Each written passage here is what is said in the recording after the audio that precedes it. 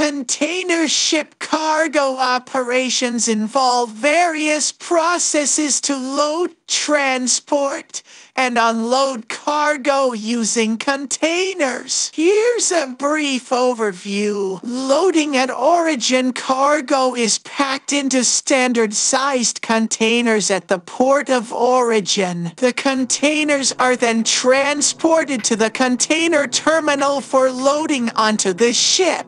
Container stacking. Containers are stacked on the ship's deck and in its cargo holds, secured with lashings to prevent shifting during the voyage. Stowage planning. Stowage planners determine the optimal arrangement of containers based on factors like weight distribution, cargo type, and destination.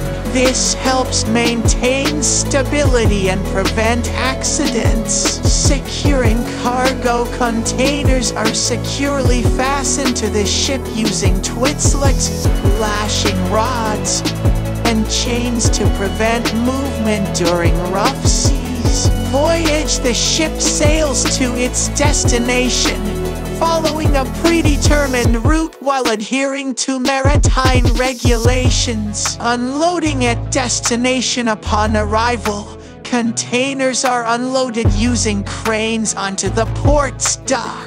Customs inspection. Containers may be subject to customs inspection before being released for further transportation. Inland transportation. Containers are loaded onto trucks, trains, or other modes of transportation for delivery to their final destinations. Empty container handling. Empty containers may be loaded back onto the ship or stored at the destination's container terminal. Return voyage. The ship may embark on its return journey, repeating the cargo handling process. Throughout these steps, efficient coordination, proper documentation, and adherence to safety measures are crucial to ensure smooth cargo operations. If you need more specific details or have any questions about certain aspects of container ship cargo operations,